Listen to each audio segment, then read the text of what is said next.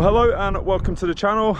This is about the third time I've come up to the local this week, still getting used to the e-bike, and there's just some stuff I want to go through so you can understand why I wanted this and why I actually picked this one in the end. So let's go check it out. So here it is, the Giant Reign E+1 2022. This is the second best in the lineup. So you've got an E+0, about £1,000 more than this one. This came in at 6299.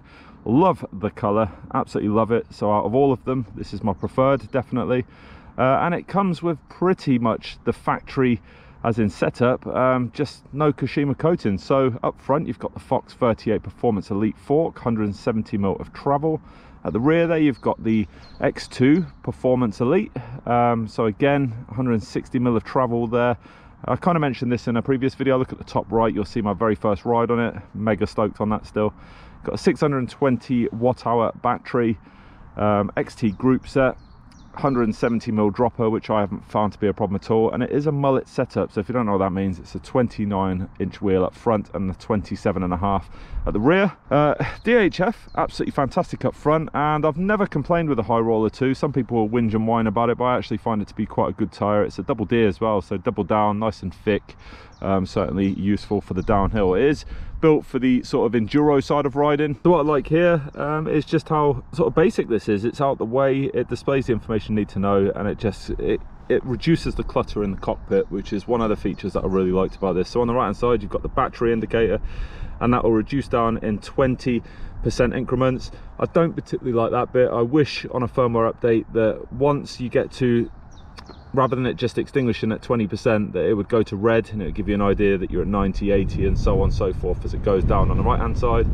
And on the left there, the green indicates the power modes that you're in. So as I select different ones, it indicates into red to say that you're in turbo, but it also has a automatic mode. When you click that power button twice, it displays a blue LED there indicating that it will try and predict what power mode you need for whatever trail riding you're doing, and I find that to be actually quite good.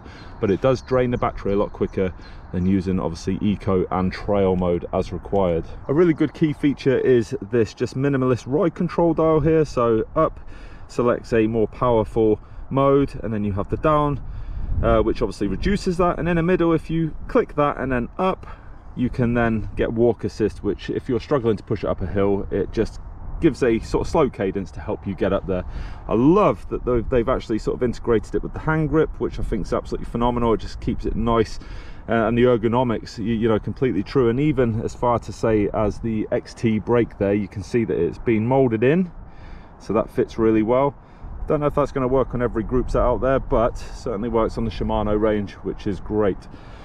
The bars, they came in at 800mm as standard, far too wide for me, so I've already trimmed those down to 780, and that'll be my first run downhill today, riding what I'm used to. So that should be quite a difference when going down those more technical trails.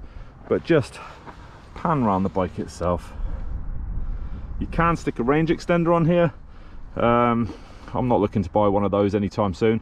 What I like in particular is if that battery, if I need to buy another one, you can when the stock is available, and you can go and buy the 750 watt-hour battery straight away, which fits in, no dramas at all. So no special attachments or adapters needed. It's just a straight in and out, which I love. I got this from Solent Cycles in Fareham. They did a really good deal for me. So if you're interested in any of the Giant range or just bikes in general, then I do highly advise you go over there, or at least speak to those guys, because they were so helpful. I ordered this while I was away and they kept it in the shop for over a month until I got back. So absolutely fantastic that they did that. Right, enough chit chat, let's get on the trail and I'll tell you some more stuff. Okay, so let's hit into the first trail. Right, I love how planted e-bikes are, absolutely phenomenal. I mean, that is the weight that does that, 24.5 kilos this bike comes in at.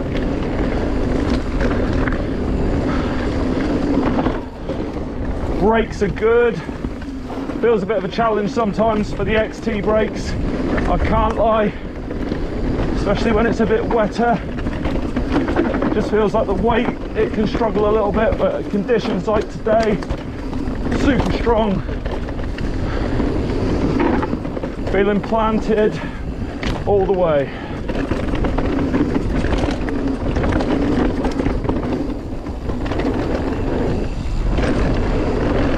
It's phenomenal. I mean, not pedaling all the way down there, it's just an enduro weapon.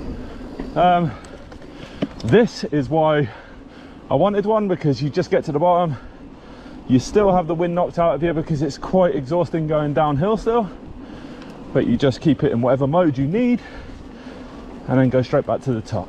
I'm not one of these that says, oh, I'm getting older, I've got injuries. Yeah, I'm getting older, I've had injuries. Certainly won't use that as an excuse for why I've made this purchase. It's because I wanted one. And I think, you know, if you've got that kind of mindset, just go and do it. I'm certainly not bothered about what people think, which seems to be the case for a lot of people still. I've been riding for 27 minutes, and although that's the first trail I've shown you, I've done 3 trails. You'd just never be able to do that on a conventional bike. So it does offer so much more time on the trail rather than riding to them. God, that's got to be a bonus, right? Now here's the difference. I'm at the top and you're just good to go again. And because of that, I am going to go again. So here we go.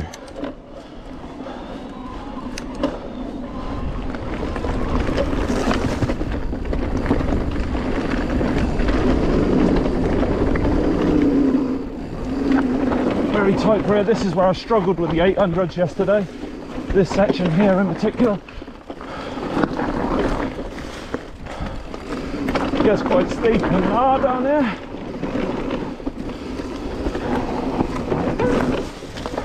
You!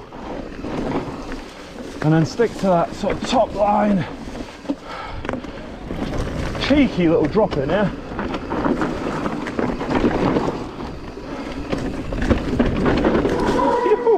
Now what I want to show you in particular here, this is the Ride app. Really useful actually to get into the weeds of this, to set up your bike correctly. So once you've got it connected, just connect it as per any sort of Bluetooth pairing. I'll connect the bike now. Here we go. And the bike is connected. Once you go back, you then get the options. So straight away, 86% battery. So if you don't get it on the dash, which, you know, because it's in 20% increments, you can get an exact on there. But you can go into the actual setup of the bike. So the modes, let's check them out. So sync drive motor tuning. So you've got Eco, Tour, Active, Sport and Power. And the only one that is set to 100% on is effectively Power. So it's going to give you all the torque. But you can change that. So if you want Eco to work at 100%, Tour 150, Active 200 and Sport 300. They're all set to their maximums. But the ones that you saw at the moment, a moment ago, are all set to their defaults. So if you want more of a workout, then obviously reduce that effort that it's going to give you. You can go back. What I like in particular is when you go to ride control, you can actually dim the lights. So if you're doing a night ride, you just dim this here, and you see that that's gone right down. You can effectively turn it off, or you can bring it right up. Really like that. Such a neat feature.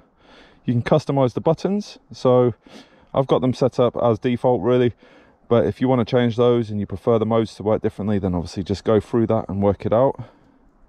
And then outside of that, you just have really a system check, so it will scan the bike, make sure it's all correct, ride control display, the motor, the energy pack being the battery, make sure it's all working, and it's given me 3 ticks there, no problems at all.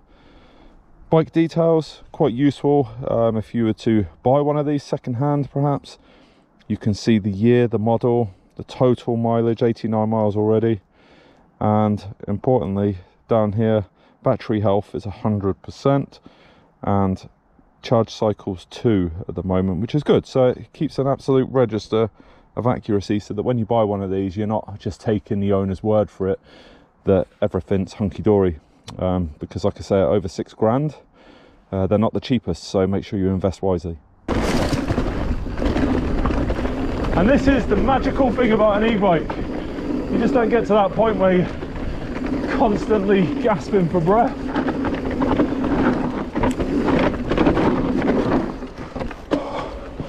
Bit hot there.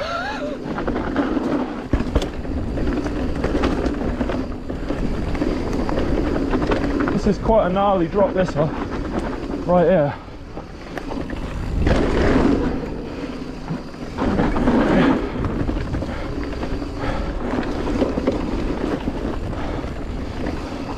So good though. I mean, QE is just like grown legs since I was last home in November.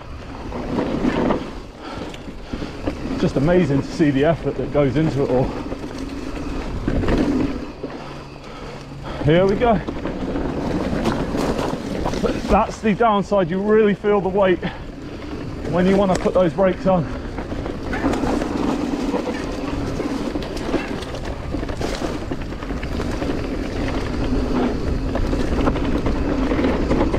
So you just got to tune your mind to work a little bit differently compared to how you'd ride on a conventional. One thing I can absolutely give you, when you turn the motor off, it is honking. It is so heavy to pedal, it's ridiculous almost. So that's the one thing I wish it would give you, just when that motor is off, just a more natural pedal feel to it. Turn the motor back on, it kicks in, there you go, burst back into life, and off you go with ease again. But yeah, don't get stuck anywhere on this, because you're going to need legs like Chris Hoy to get back. Right, I just want to point out something as I'm going up the hill that I remembered that I had to change. It comes with a flip chip. If you don't know what that is, it gives you 2 settings on the bottom bracket height, so low and high. Can't give you the numbers off the top of my head, but low was just far too low. It felt really planted, don't get me wrong, it felt like an absolute beast going down the trails, but the downside is pedal strikes everywhere. Even on bits that I'm comfortable pedaling on, pedal strikes, and almost binned me a couple of times. So as soon as I put it into that high position, you got one on this side, it just raises sort of the stanchion here, gets the bottom bracket about 10 mil higher, and then all of a sudden that's game changing. That 10 mil, I've not had a single pedal strike, touch wood, since. So play around with that geo, get that right, because that could cause you a problem otherwise. So here we go, with no rest whatsoever, straight into the next one, which is called Minor Stump.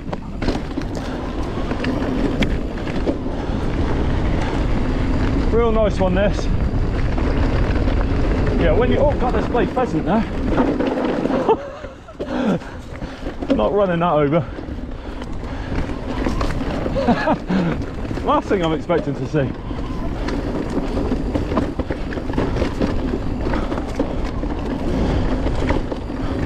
Yeah, that 27.5 wheel on the rear, you can really chuck it around. So much more agile than the 29ers I'm used to riding through and through.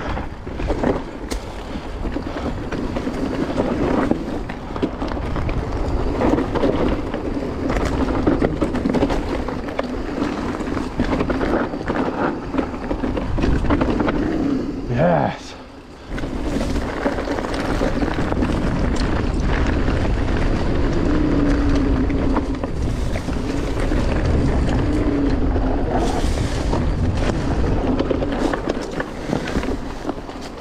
Oh, it's low me, all right.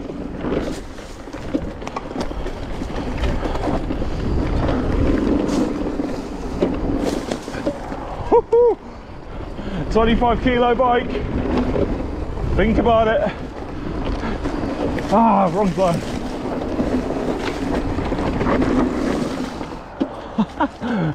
Nice bit of loam. Like that. First time, by the way. Okay, here we go.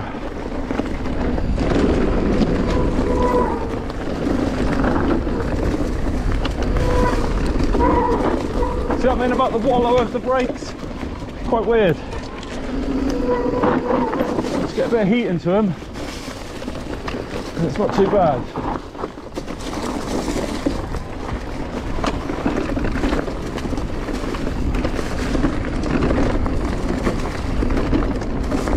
Oh, hello.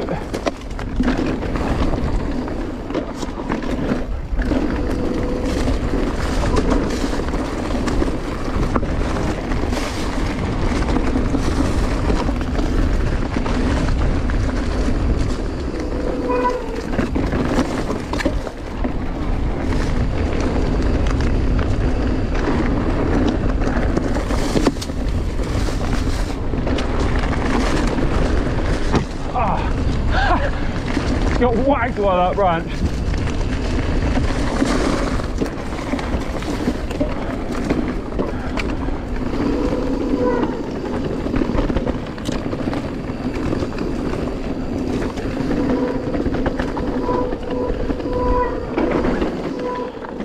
There you go. Right, this walk assist, so you press this button, then the forward, you feel it move, and then off it goes, just making it easier. It gets faster as you get faster as well, which I notice. It's quite cool. A lot easier than trying to push 24.5 kilos up. So look, I hope you've enjoyed what I've done here. It's an impartial review, a ride review if you like, because it's my bike and I can say the things I love about it and a couple of the things that I would like to see improved, and I've done that along the way. I've done about 16 miles today, got about high 40% battery left, so running mostly an eco today. And if I was to do that all the way, it will give you easily that 20 plus miles. I've got in over 3,000 feet of elevation, which is just absolutely amazing, and I feel as good now as I did the moment I got here. That's the difference with the e-bike. You don't go back to the car absolutely blitzed and ready to go to bed. So that bike there, 6299 from Solent Cycles, but you can buy it anywhere. You might even get a little bit of a discount if you go to Solent Cycles. Don't ask, you don't get. But I hope you like what you've seen today. If you did, give it a thumbs up, throw your comments in down below, and of course subscribe over there, press the logo. Would love to see you come up for more content, but until then, I'll see you for the next one.